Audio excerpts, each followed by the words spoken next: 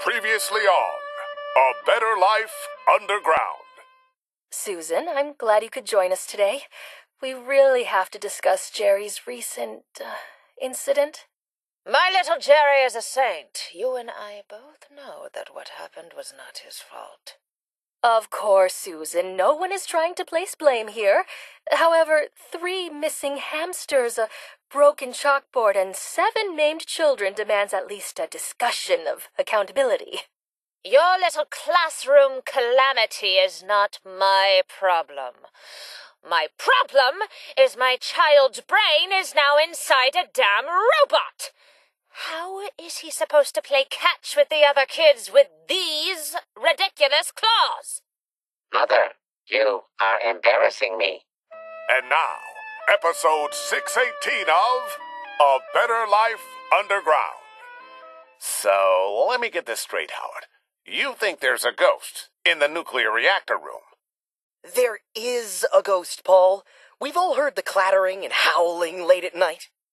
It's probably Edward Jenkins come back to haunt us. Really, Victoria? Ed Jenkins?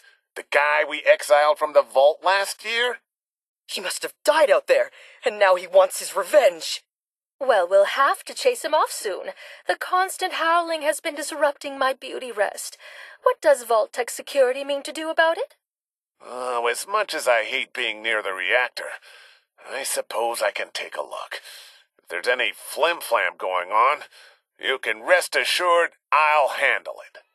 With some hesitance, the trio of would-be ghost hunters make their way to the Vault's nuclear reactor, a place you'd normally want to avoid, even if there wasn't a potential specter roaming the area. The air here is so sticky. I feel like I'm breathing in pure death. It's the spirit of Edward Jenkins. He's inhabiting this whole section of the vault. I can feel it.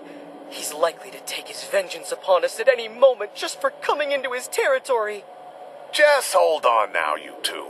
That's just the radiation from the reactor. It's perfectly harmless. I think you've been getting worked up over a big nothing. Just then, a ghostly apparition streaks across a dark section of the room, startling even the hardened Vault-Tec security officer.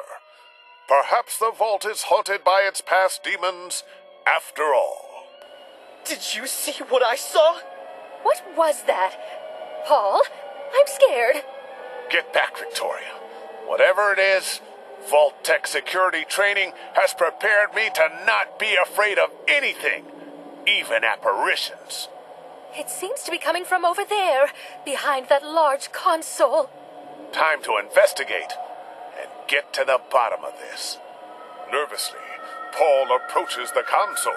Suddenly, out of the darkness, a terrifying figure emerges and lunges toward Howard. Ah, it's got me! I'm a goner for sure! Save yourselves! It's covering me in some sort of ghoulish goo!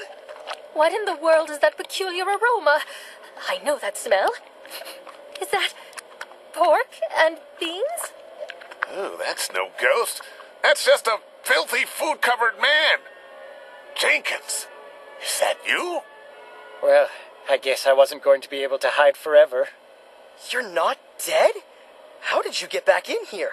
I watched you get exiled. You'd be surprised what a man can accomplish with a high enough will to survive. There's barely any protections on the reactor vent tubes. I suppose because they didn't think anyone would be stupid enough to subject themselves to such intense radiation. Joke's on them, though. I'm exactly that amount of stupid. Oh, and why are you covered in beans? I sneak into the kitchen every night for some grub. But tonight, the damn air duct broke, landing my keister straight into the big pot for tomorrow's lunch. So you are the reason I've been so rudely awoken for so many months. All that awful moaning. No, you try crawling through these tiny vault vents every day with level 3 radiation sickness and see if you don't cry out in pain. Well, since you seem to love radiation so much, I think we can probably find a way to keep you around. See, these reactor cores need a good scrubbing.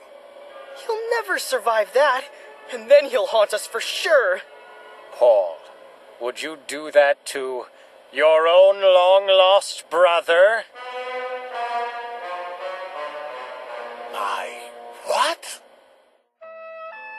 time on A Better Life Underground.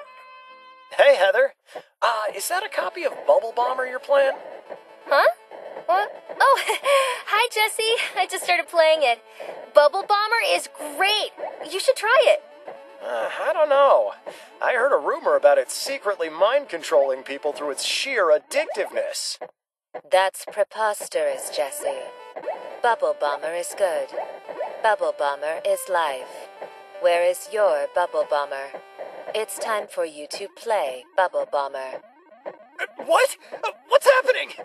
Get your hands off me! Yes, Jesse. Come sit down and see what Bubble Bomber is all about. We must all bomb the bubbles.